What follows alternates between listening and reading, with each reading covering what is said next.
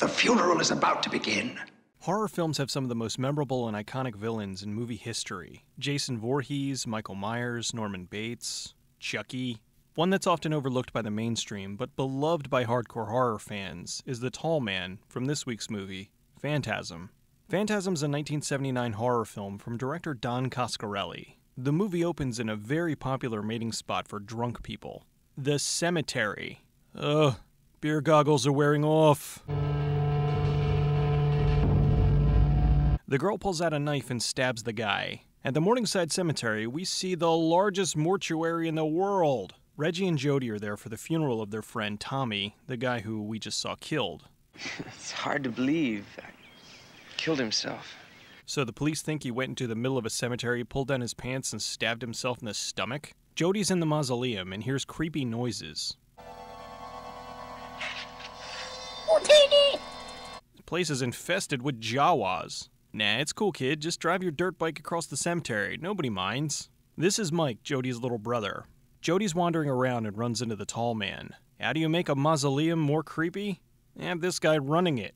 Is this what kids did before video games? Spy on funerals? After the funeral, Mike notices something odd about the mortician. He heads to the local mages guild to get some answers. He asks the seer about his brother and why he's leaving. She's so old she accepts payments in tapioca pudding. He tells the fortune teller about what he saw at the cemetery. Instead of giving him answers, she tells him to stick his hand in a box and learn not to be afraid. Thanks, I guess. Horror fans aren't usually car guys, but everyone who grew up watching this wanted a Hemi-Cuda. Jody's been taking care of Mike ever since their parents died.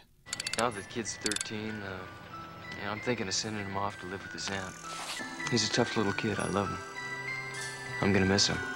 Yeah, I love that kid. I can't wait to get rid of him. Now for a brief musical interlude, it's time to get the old band back together. Please welcome Bowler Hat and Stoner Ice Cream Guy. We're hot as love, you know. They're what? Jody goes to a bar and has the fastest pickup ever. Does Mike just follow Jody around watching him hook up with random chicks? No wonder he wants to leave.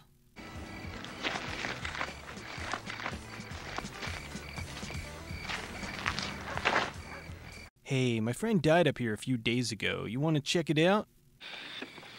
What's the only thing to do in this town? Well, aside from you, not much really. Okay, so what's more creepy? A guy and a girl doing it on top of a grave in a cemetery where the guy's friend just died, or the little brother of the guy watching him and a girl do it on top of a grave in a cemetery where the guy's friend just died. Young or old, you show a guy a great set of boobs, and this is the reaction. Wow. Mike gets attacked and runs off. Excuse me, is there something in my teeth? Mike explains to Jody the thing that was chasing him. What's out there? I don't know. It was little and brown and low to the ground.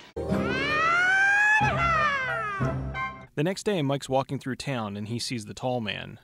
Oh, my sweet tooth. I could really go for a push-up pop. No, gotta be mindful of my figure. I'm just gonna walk away now and have a nice salad. Mike's working on the car when it gets dropped on him. They were jumping on the car and making these weird sounds. Sure wasn't that retarded kid Timmy up the street?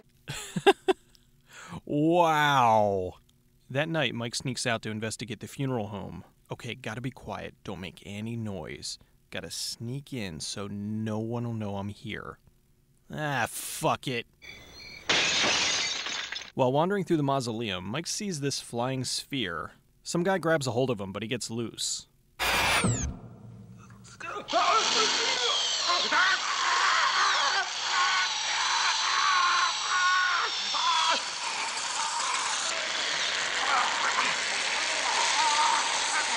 He just saw this guy's brains get drilled out, but ew, pee.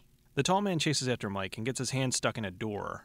He cuts his fingers off, and he's full of French's mustard.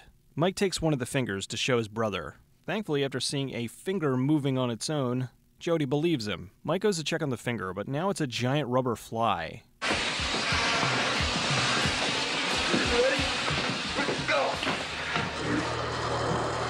Reggie shows up, and the fly is still alive. Okay, now it's finally dead. Jody heads up to Morningside to check things out for himself. He goes to sneak in, and the music abruptly stops.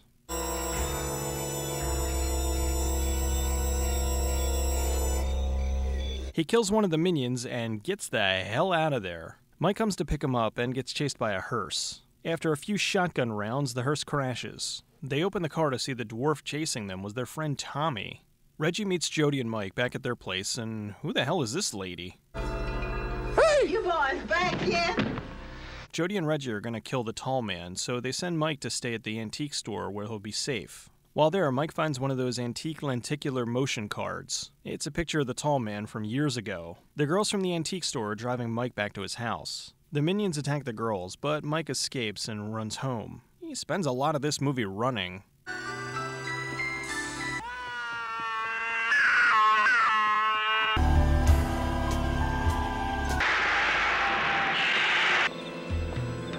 Jody locks Mike in the room so he can go face the tall man. I've been waiting for you. Mike's in the back of the hearse being taken to the cemetery. He shoots out the back window, and why doesn't he shoot the driver? Okay, that works. One of the balls flies at Mike, and Jody blasts it. Reggie shows up to tell him he rescued a few girls. They head into a mysterious room filled with barrels of shrunken people. Mike finds these two pillars, which open a portal to another world. He looks in and finally figures out the tall man's motives. Slaves. They're using them for slaves. The dwarves. And they gotta crush them because of the gravity. So he steals men's souls and makes them his slaves. The lights go out and everyone gets separated. Reggie realizes the portal's using a frequency to stay open, so he messes with it, which causes it to go crazy. Reggie goes to save the blonde girl, but gets stabbed. Mike and Jody escape. Now with the portal screwed up, it sucks the building back to the tall man's world.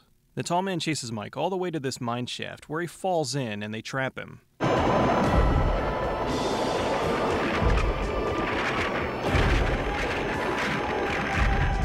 Mike wakes up and it was a dream?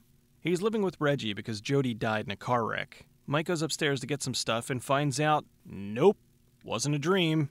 Boy. The sequel explains the ending in much greater detail, but you'll have to wait for that video. Or you could go rent Phantasm 2 now. It's an awesome movie. The movie was filmed in various locations in California over the course of a year for about $300,000. In 1976, Coscarelli directed a film called Kenny and Company. In the film, there was a brief scare sequence where the characters were trapped in a haunted house. Coscarelli loved seeing the audience react to the scares, so he decided to make a full-on horror film. Director Don Coscarelli had the idea for the film after reading the Ray Bradbury novel, Something Wicked This Way Comes. Shortly after, he had a nightmare about being chased down a marble corridor by a metal sphere. To get in the right frame of mind, Coscarelli spent weeks in an isolated cabin to write the script. Although when it came time to shoot, many of the scenes were either changed or altered on the spot. Filming the movie was often referred to as flying by the seat of your pants filmmaking.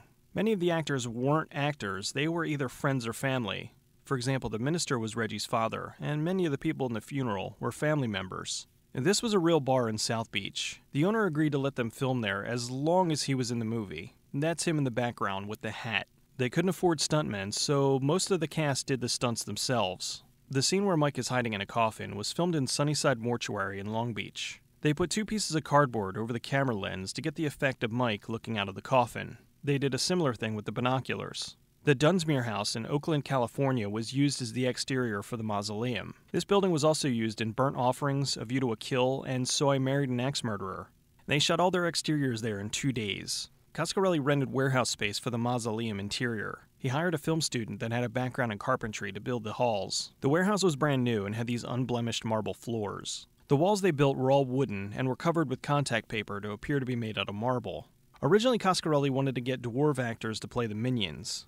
Unfortunately, the ones he found weren't agile enough. His neighbor had a few kids who were about the same size, and they were perfect as the hooded creatures. A lot of people say he ripped off the look of the dwarves from George Lucas's Jawas in Star Wars. This was merely a coincidence because even though this was released after Star Wars, production began well before anyone had even heard of the film. For the cemetery, Coscarelli rented tombstones from 20th Century Fox and placed them all over Chatsford Park. The theme music in this is classic.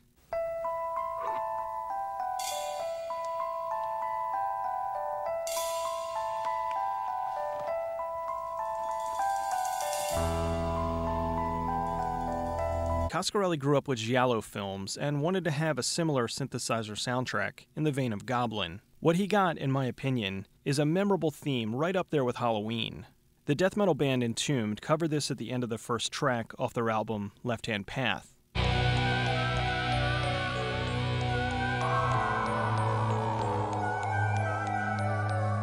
The spheres, or balls, were done in a fairly rudimentary way. No CGI or fancy effects, just good old-fashioned on-set ingenuity. For the scene where the ball flies in for the first time, it was thrown down the hall, and then the footage was played backwards. When it comes around corners, it was attached to fishing wire. When it smacked into the bad guy's head, they started by having it attached to his head, and then pulled it backwards. They then played the film backwards to make it appear as if it was moving forward.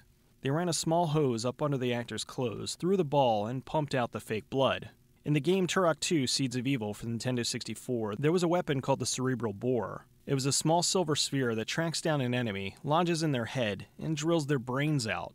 This was inspired by Phantasm. The house where a good chunk of the film takes place was rented by Coscarelli as a place where him and some of the crew could live while they were making the movie. Coscarelli's mother Kate designed both the finger and the bug for the film. When the house vanishes, it's actually the same effect they used in the original Star Trek for the transporter. The casket the tall man picks up was actually made out of balsa wood and styrofoam. It broke the first time he picked it up, so they had 2 more takes before they finally got the scene right. You can see one of the cracks in the top, as well as the rope on the side so he could hold it easier. That brings us to Angus Scrimm, the tall man. An incredibly talented character actor, he brought the right amount of feel to the role. Standing at 6'4", he was already imposing, but they added lifts to make him 6'7". Coscarelli was both fascinated and disgusted by death, plus he was freaked out by morticians, so that was where he got the concept for the tall man. A lot of people were confused by the character. Was he a demon? Was he a monster? The tall man was actually an alien from another dimension, possibly another planet, that's come to Earth in the form of Jebediah Morningside. He travels from town to town, taking our dead, crushing them, and sending them to his world to be his slaves. His world's very hot, which is why when he passes Reggie's ice cream truck, he pauses in pain. This movie is awesome. It's by far one of the most unique horror films out there. It's full of iconic things. The villain, the balls, the theme, and even the Hemikuda, which is pretty much the DeLorean for horror films. The scene where Mike wakes up and is dragged to the grave is often listed as one of horror's scariest moments. While this wasn't Coscarelli's first movie, this was the one that put him on the map. He started an amazing franchise and even outdid himself with the incredible sequel. This is one of those horror films that's made by someone with a grand imagination, tons of creativity, and an obvious love of the genre. If you consider yourself a horror fan and you haven't seen this, you need to watch it as soon as possible.